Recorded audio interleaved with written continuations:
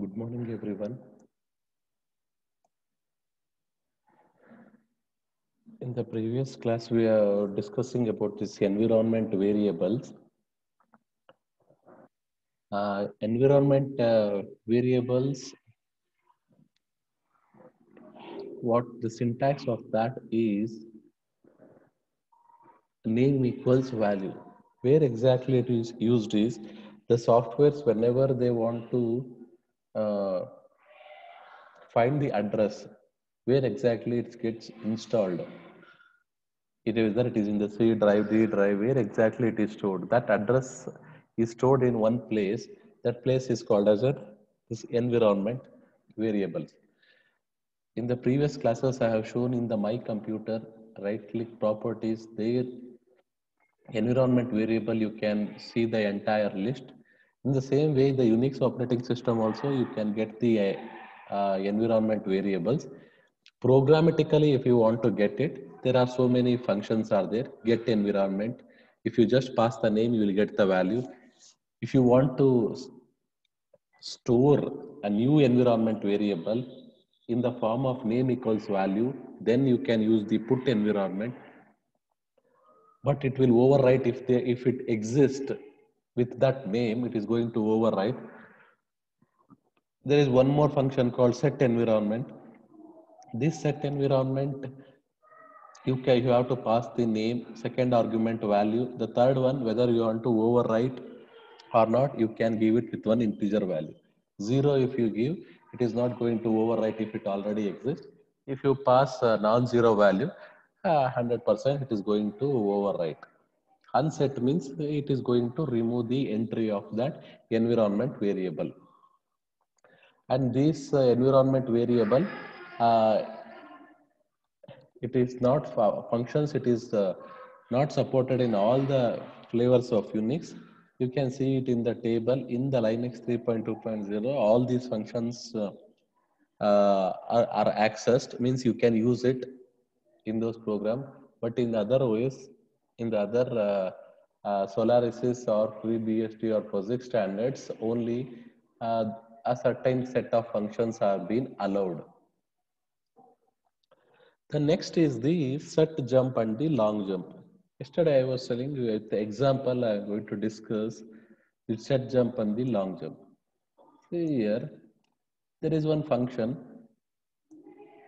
with one header file, that is a unique header file.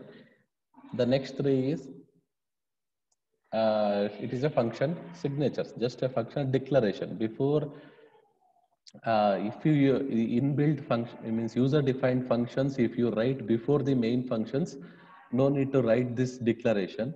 Since you have written first the main function, then the user defined functions, these three declarations you have to write.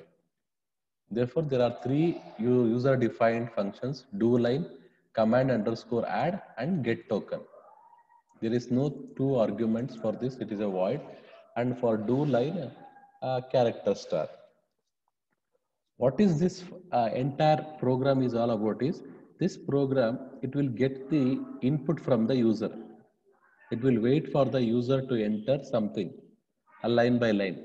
Then it takes that string, that entire line string, and it will start processing that entire string, a token by token. It starts processing means it will do something with those tokens, whatever the user enters. If the user enters the Unix is very bad subject, it starts taking U, N, I, X. What it is going to process, those tokens, that is not necessary now. What we are trying to see here is how exactly the memory looks whenever we do this execution. Whenever we do this, write this type of programs and execute, how much memory is allocated in the, how much size is allocated, space is allocated in the memory, how exactly it looks, that we are discussing. And what was the problem with this, how the set jump and long jump will solve the problem of this. See here, there is one function called do line. There is a function called command add, and we are not worried about the logic of get token.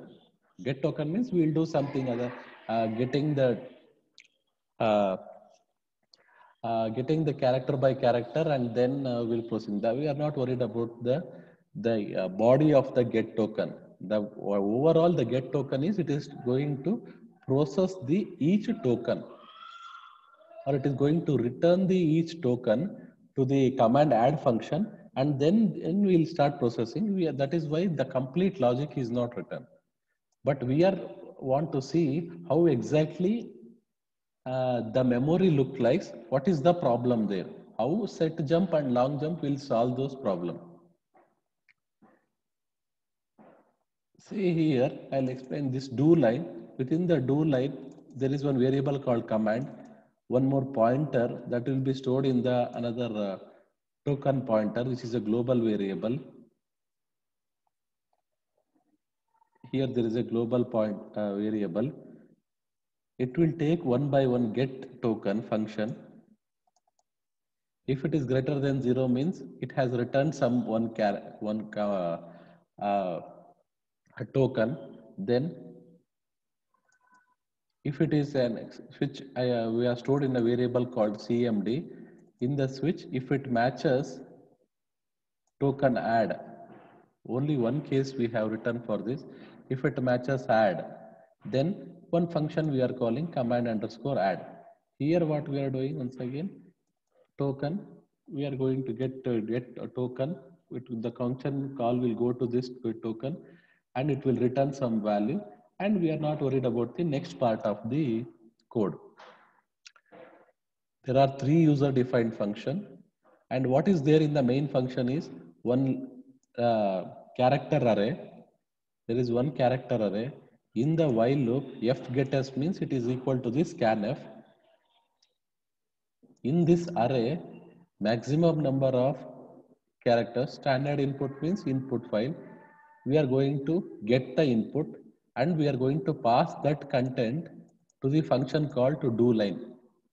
The user enters something that you are going to pass it to the do line function, and the control will go here. The control will come inside, and then if it is a command, it is going to add the command, means command add function. The function call will go here, get the token from this function, and the rest of the processing is about that is not at all important for us. This is how the control user enters, pass it to the user what the enters one line, the string, pass it to the do line function. The control will come here, then you check for the get token. If something is there, if the user enters something is there, then go inside this switch. The control will go to the command add. It will come here, then it will get the token. This is all the code about. Next, whenever you see, you have seen the transfer of control from one function to the other. You have seen the control from one act to the other. What happens is, whenever there is a function call, there should be a return address should be stored somewhere, because the control should come back. That is why whenever there is a function call, one stack frame is stored in the memory. What does one stack frame contains? See, there are three functions are there. Stack frame for main, there is a spaces is allocated. Stack frame for do line, some space is allocated. Stack frame for command add. What does the stack frame contains? See, there are two stack frames here. There is a the function name is draw square and draw line. Some example, it is not related to this example. Just I want to show what does the some variables, return addresses, parameters, the arguments related to the draw squares, all these things we call it as a stack frame. Here, the draw square is one function. Here, just I am showing with some another example. What does the stack frame contains?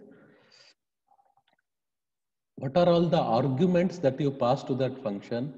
where it has to come back, the return addresses, all the other locales of this draw squares, everything we are going to call it as one stack frame. In the same way, this the stack frame, it is related to the main. This stack frame is related to the do underscore line. This stack frame is related to the command underscore add. See, see the direction of the stack growth. In this program, there are three functions: main, do line, command add, and also get token. Even that will also come into picture, another function. If you write another five functions, if you write another five functions, the stack frames in the memory, it is going to increase. The stack growth will increase. What is the problem? So much of memory is allocated for this single program itself. For this program itself, so much of memory is been allocated for this. For some other process, if you execute, it's a problem, right? Execution time will be more because you want to get the value. It has to go to this memory location, open the stack frame, get the arguments. It is not only storing. After that, it is going to access those values from this stack frame. That is why the number of stack frame we have to reduce in the memory. In the stack, we have to reduce the stack frames. Since there is a transfer of control, since there is a transfer of control from one function to the other function, from this function to the command hand, from this command hand, the control will go to the get token. Since there is a so much of transfer of control from one function to the other, the stack frames in the memory will also increase. Therefore, memory execution time will also increase because it has to access those stack frames. That is why we go for the set jump and the long jump functions. If you use those functions, how much it is going to reduce is, see here, only the stack frame for the main, only one stack frame is there, and you don't have any other stack frames of the other three functions. So much as space has been reduced. How exactly this problem gets solved with the set jump and the long jump is, see here, the same function. But here you see one new type of data type called JMP underscore BUF. This is a new data type. It is very similar to this int, float, whatever you have seen. This is another data type, JMP underscore BUF. That is why we said C program, what you have studied, it is just a 20%. Still in the first year, still so much of libraries that still you have not seen itself. It is very huge, the C programming language, and it is very strong also. That is why they are going to use it for designing the operating system. See, this is a new data type, JMP underscore BUF, and we have declared one variable called jump buffer. One global variable they have declared. See the main function, a character array. See, there are two functions, set jump and long jump. Two functions are there. I want to reduce the size.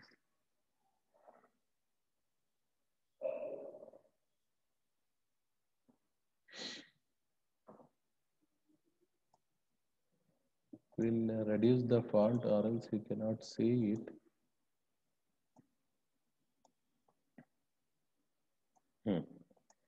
See here, this set jump function, it is going to return if you directly call it. If you directly call it means like this. If set jump of jump buffer, if you directly call it, it is going to return you 0.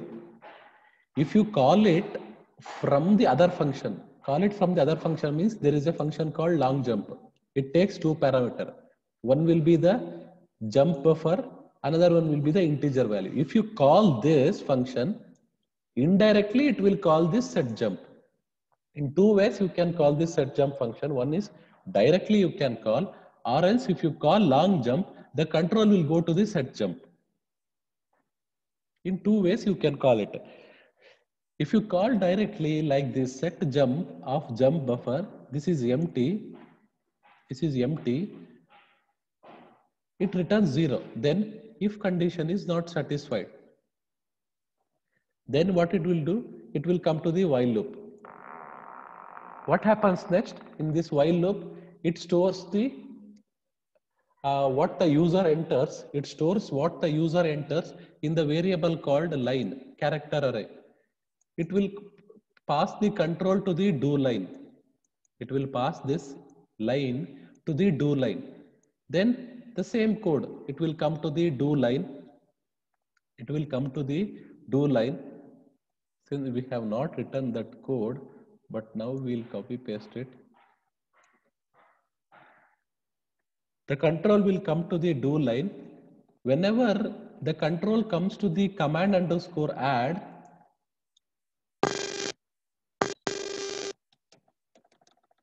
whenever the control comes to the command underscore add, see if the token is not there.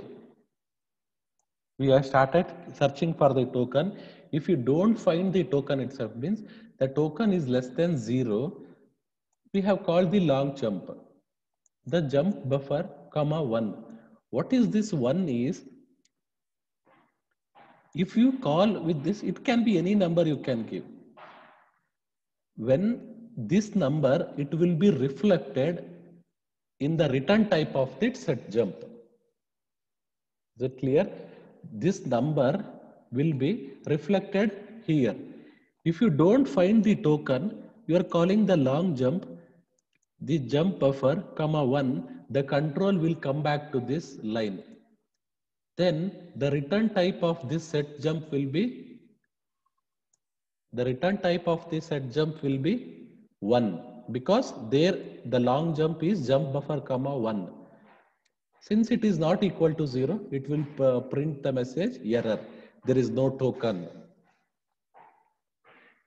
If you pass it as 2, then the return type of the set buffer will be 2. If you write it as 100, then the return type of the set jump will be the 100. You have understood the meaning, what is the use of this number. But what is this jump buffer is doing is, this data type, whatever the stack frame is to store the values, what the stack frame, this one, what the stack frame is to store the information about this do line, now everything is get stored in this a single variable, this jump buffer. It gets everything stored in this jump buffer, all the information, return addresses, everything. Whenever there is a long jump, directly it will come back to this line, and all the values which have been stored in the jump buffer, it gets removed from the jump buffer and it will set back to the stack. Instead of storing it in the stack frame, we have stored temporarily in the jump buffer.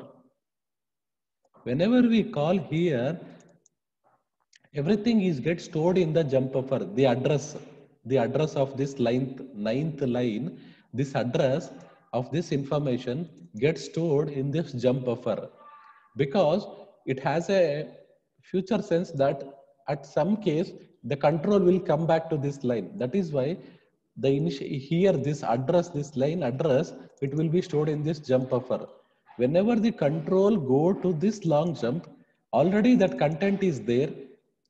I want to go back now. Since the content is already there in the jump buffer, it will come back directly to this line. It gets the return address from this jump buffer, and at the return type, it will give that number and it will print. Whenever you use like this, instead of the function calls, if you use like this, if you open the memory, only the stack frame for the main will be there and the other stack frames will not be present. After the long jump has been called, if you check the memory, there will not be a stack frames. That is the advantage. Memory you have saved. If you go through the program once again, then it will be clearly understand.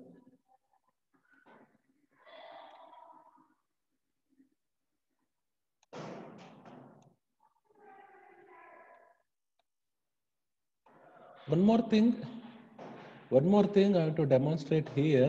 I'll show it in the textbook.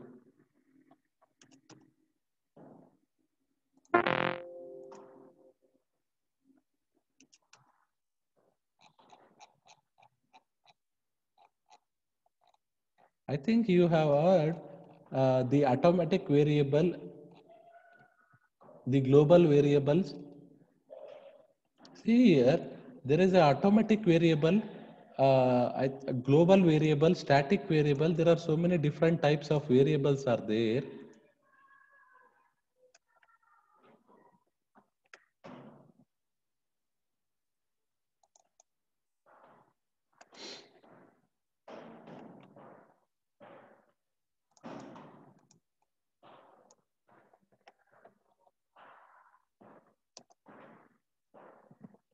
See here, how exactly this function, the variables is going to affect the different types of variables.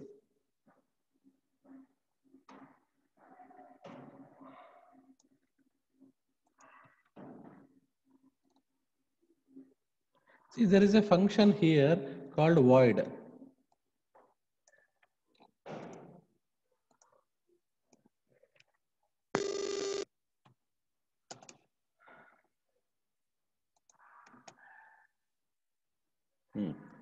See this function, there are so many, these are the function declarations, don't worry about this. Now we are demonstrating the different types of variables, a global variable, automatic variable, register variable, volatile variable, static variable. These are the different types of variables are there. You have seen only these things, I think, in the C, a static variable and the normal integer. This is called as an automatic variable. Still there are different types of variable, register variable and volatile variable.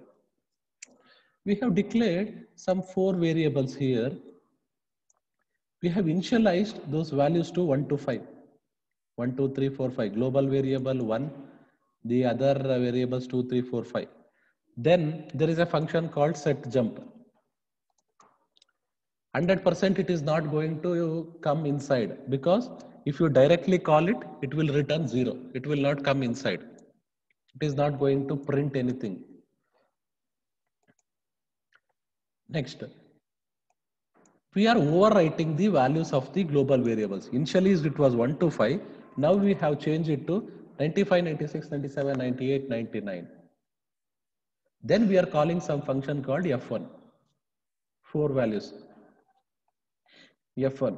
What we are doing here? We are printing in F1 and we are printing those variables. Whenever you print this, what is the content it is going to print is 95, 96, 97, 98, 99. Because before this function call, these are the values. Even the 1, 2, 3, 4, 5, it has been overwritten.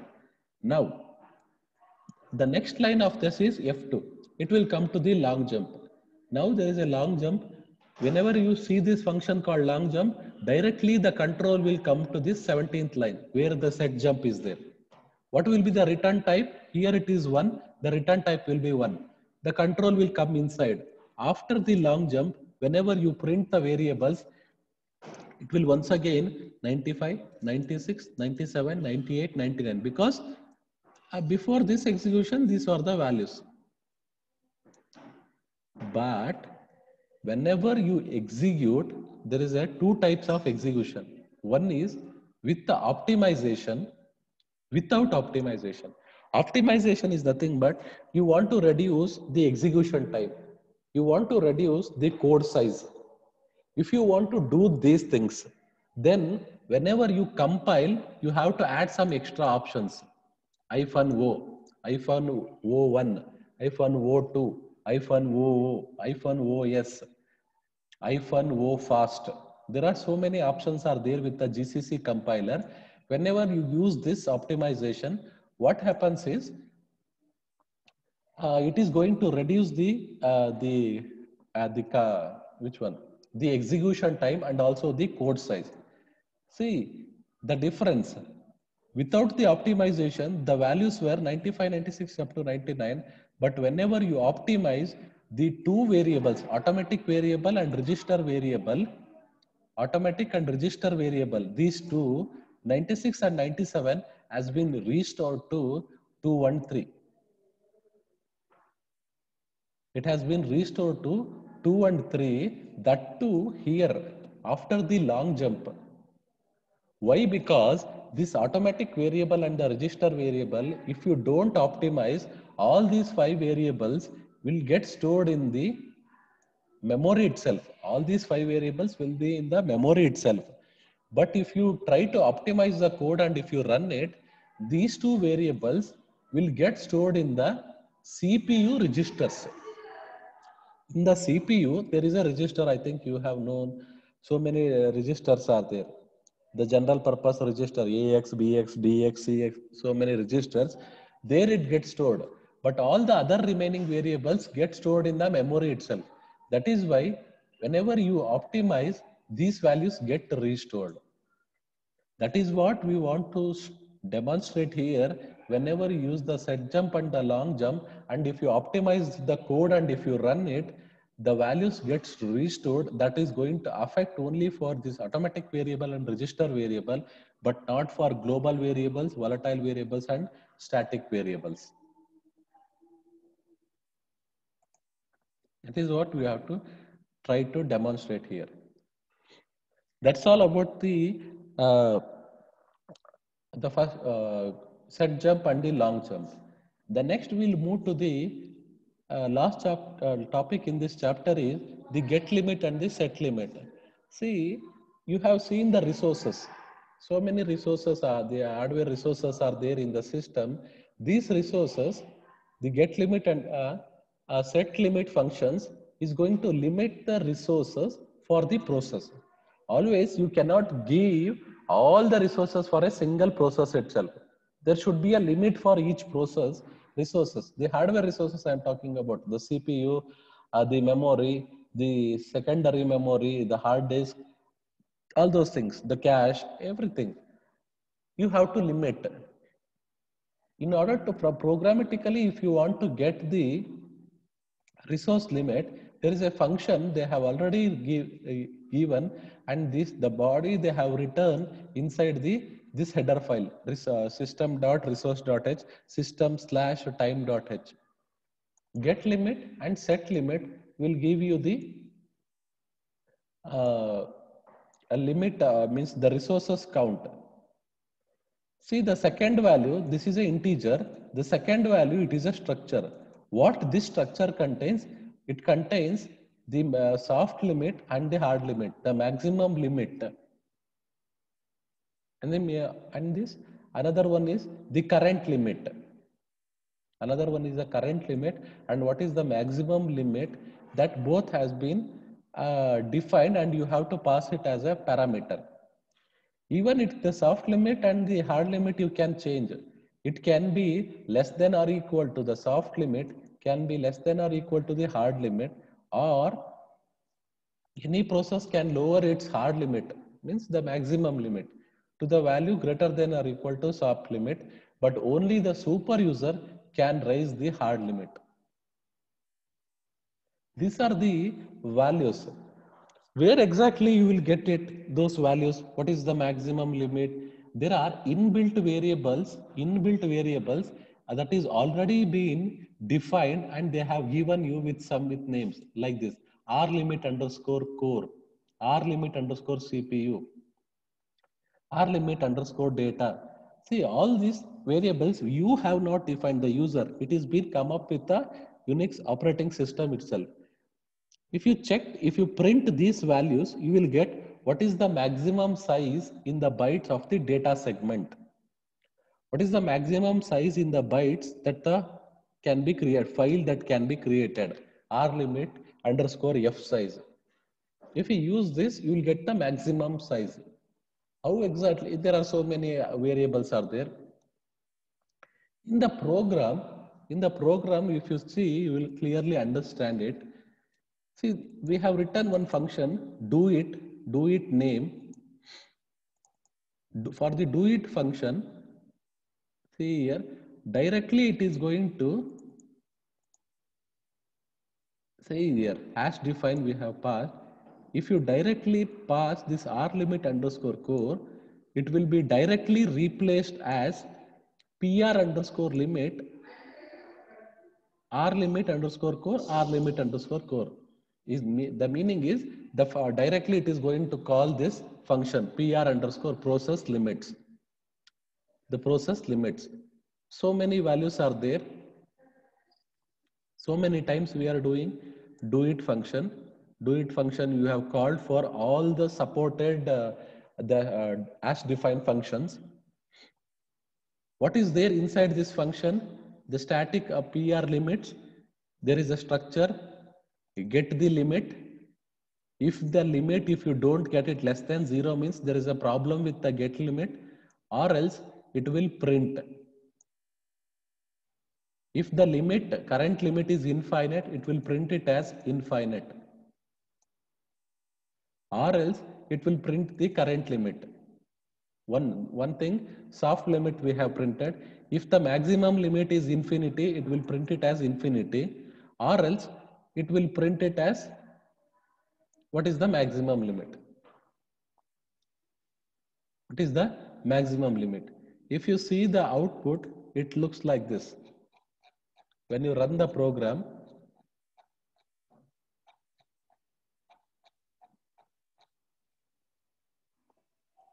see, in the free BSD operating system, when you run, for AS, it will print it as to infinite. For core, if you check, it is as infinite. Any length, the code segment is, it can be any length. CPU, it can be infinite size. Data segment, this size is limit. The file size, this is also infinite. See, what we are trying to print here is, one more, remember this, whenever you call this do it, it will be replaced like this. It's just a preprocessor. A single value, it will be replaced with one with the double quotes, another directly with this value. What is this PR underscore limit is doing is, it is directly printing those value. One is current limit it is going to print, the soft limit it is going to print, another one is hard limit it is trying to print. That's all. Two things it is trying to print. If it is infinite, it will print the message as infinite, or else what is the value? Whether if it is infinite, soft limit, it is infinite, or else what exactly the limit. One by one, all the functions are called. Whatever the list I have shown, all the functions are called. Do it, everything is get replaced. Then you will get the entire, the output. That's all with this chapter. We have discussed this chapter, the environment of an Unix process, the Unix kernel support. We'll discuss the next topic. We'll discuss the process control and the next how to create the process IDs in the next class. Thank you.